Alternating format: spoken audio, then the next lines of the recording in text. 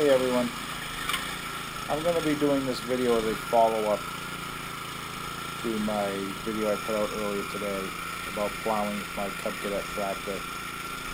The plow is a real time saver. It clears a much wider path than the snowblower does, because it's almost double the width of the snowblower.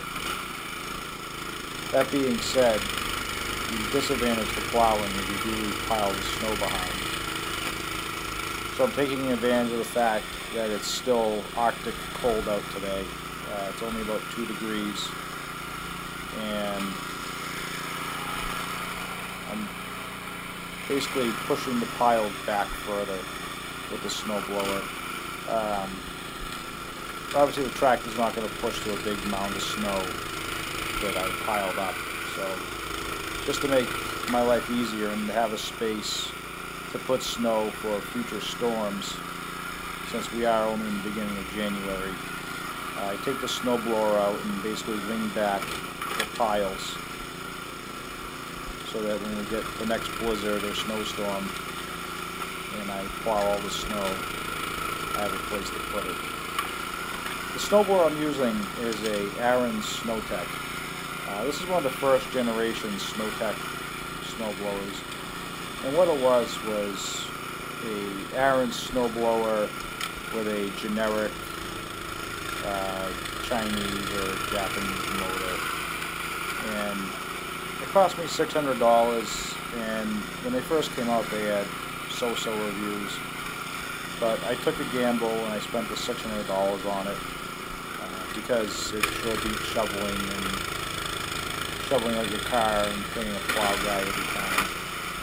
And before the tractor, this was the only way we had to clear snow at the house. So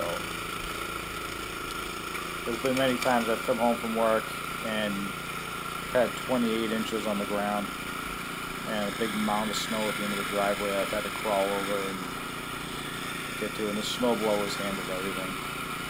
Like anything, you have to take care of your equipment and it'll take care of you.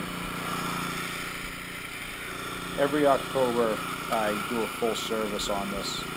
I check the belts, I check the discs inside, I lubricate the cogs, oil change, fresh fuel with stabilizer, new spark plug.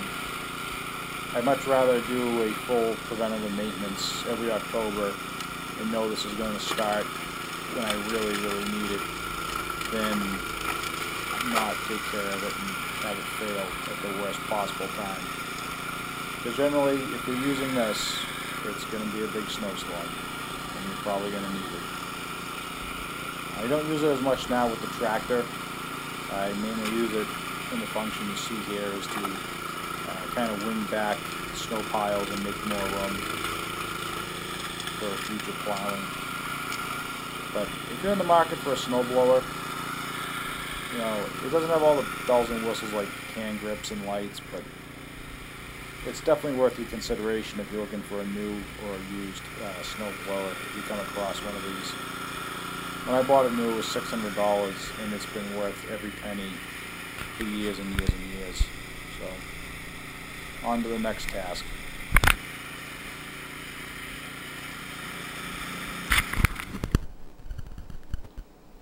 While I was plowing overnight in the snowstorm and then also this morning, I noticed the cotter pins that hold the main roll pin for the plow to the plow frame. It either sheared off or vibrated out. The metal on them isn't that good. It's pretty much paperclip metal, and I don't know if it's shearing off or if they're vibrating out because they're not very springy, but I noticed I had to replace that, so I took the torch and heated up the ice to give me some more room. And also I noticed there was a clanging coming from the right-sided tire chain. When I cut these out of old truck chains. So there's 2 extra cross links that are there. They're just basically a flap of extra chain. They're tight on the wheel, but those two little cross-link sections have been hanging. So they finally worked loose due to use. So I took some zip ties, and I'm just loosely securing them. I mean, I'm not operating at a high speed. I gotta worry about them flailing off and hitting something, but this just tidies it up a little bit and makes it a little bit quiet, so I don't hear it clicking against the PTO engagement lever, the deck height lever.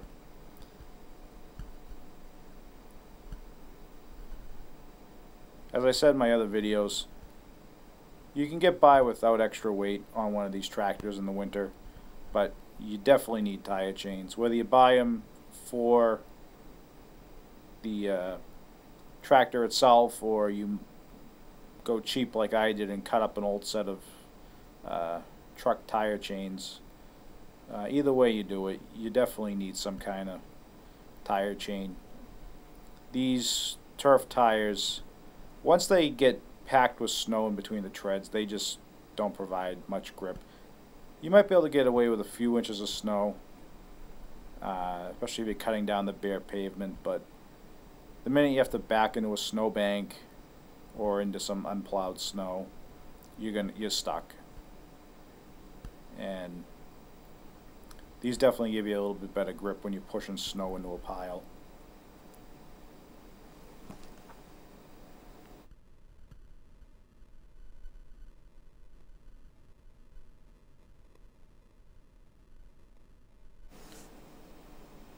Once I finally secure those two extra cross-link chains, I cut off the excess zip tie and went back to what I was doing on the front now that the metal was cool.